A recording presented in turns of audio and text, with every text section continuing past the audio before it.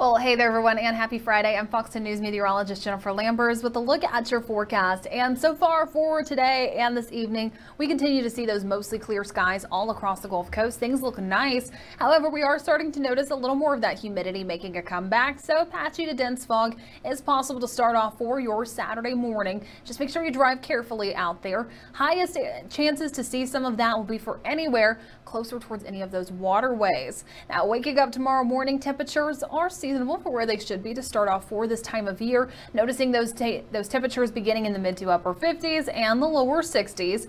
And then taking a look at our rainfall almanac, we continue to stay dry. And today was the 21st day in a row of not seeing any rainfall out there. And for the month, we've picked up half an inch of rain, and that was one day. That was October 4th only. So the departure from normal continues to grow, and our deficit for the year also continues to go up. Looking ahead, we're going to be staying dry through the end of next week. So just make sure your lawn, your plants are getting plenty of love during this time, and please refrain from burning anything outdoors if you're able to. Those drought conditions are also beginning to grow.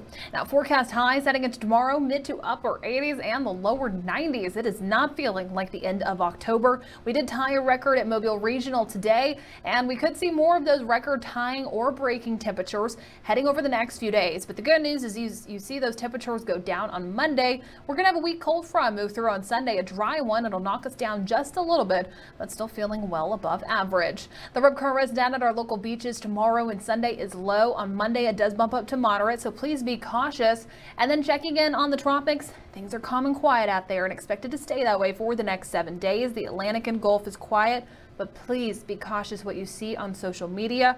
We will let you know if there's anything out there that is a concern to us. So again, be cautious. We've been seeing some stuff go around. If the timestamp is over 10 days out, just put it in the trash. Well, here's a look at the next 7 days here locally, and it's quiet. We're going to continue to see all of that sunshine, those dry conditions.